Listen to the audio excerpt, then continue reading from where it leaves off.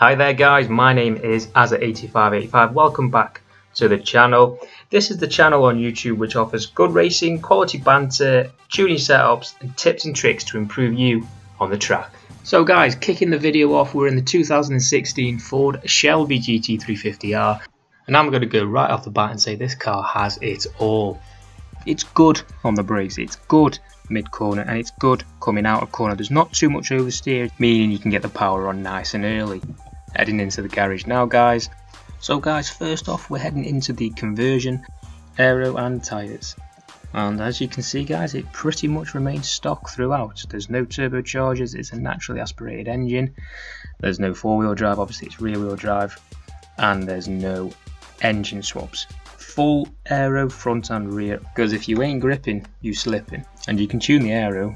You can get up to almost like 400 pounds on the rear and about 200 pounds on the front, so you can actually get quite a lot of downforce grip from these front and rear spoilers. And guys, a little top tip here, if you are increasing your aero to max, always increase your springs, because there's going to be more weight being pushed down and exerted into the ground.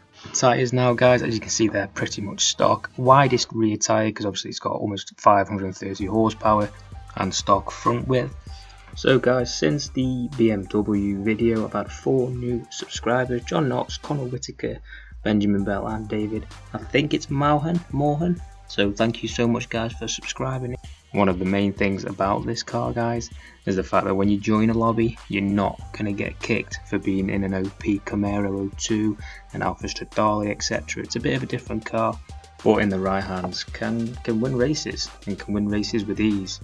You know, regardless whether it's a tight twisty track or a long sweeping track, you know, it's always going to be a competitive car. As you can see here on the Alps, I'm up the inside of an NSX, a Cayman, 2 NSXs, and I'm holding my ground, I'm holding my ground, even though it's a big, heavy Shelby Mustang GT. Guys, I just want to briefly touch on the BMW video that I posted a few weeks back now, and the response was way above what I thought I was going to get. I thought it was going to get a bit more views and likes than I normally get, but the way you guys have been supporting that video, liking it, new subscribers coming in, I honestly couldn't ask for a better audience. So yeah, big shout out to you all guys, thank you very much. Next on the list then is we're going to go into the engine side of things. This car's pretty much stock, I'm not going to lie, so if you do want to skip past the engine side, happy days, feel free to. I'm just giving you a heads up, I think it is 100% stock. I don't think there's anything on there, any upgrades. And then obviously after this we're going to head into the fine tuning side of things. So as you can see here guys, stock everything: ignition, throttle body, fuel system, stock, exhaust stock, cams, all stock. Like I said, I think the engine is completely stock. The valves, they're stock. Engine block, that's stock as well. The pistons and the compression, that's all stock. I never really put an oil / cooling because it just weighs the car down. It doesn't give you much bang for your buck. And a stock flywheel. So guys, this is the most important bit now for you. We're going to head up into the fine tuning side of things, and let's be honest, the main reason why a lot of you guys are here to see what makes this car so special. So heading into the fine tuning side of things, I've got 29 psi in the front and 29 psi on the rear. There's no transmission in this, it's a stock gearbox, so we can't do anything for that. Negative 1.6 camber on the front, negative 1.3 on the rear, toe 00 and 5.7 caster. I just think that works well with this car. Anti-roll bars, we're going to move on to that, 19 and then 17.7 on the rear. I think it's 19.28 on the front, sorry.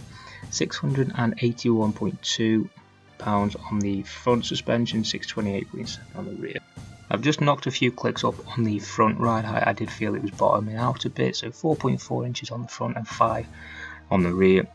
Rebound stiffness 11.1 on the front, 10.2 on the rear, 2.2 bump on the front and then 2.0 on the rear.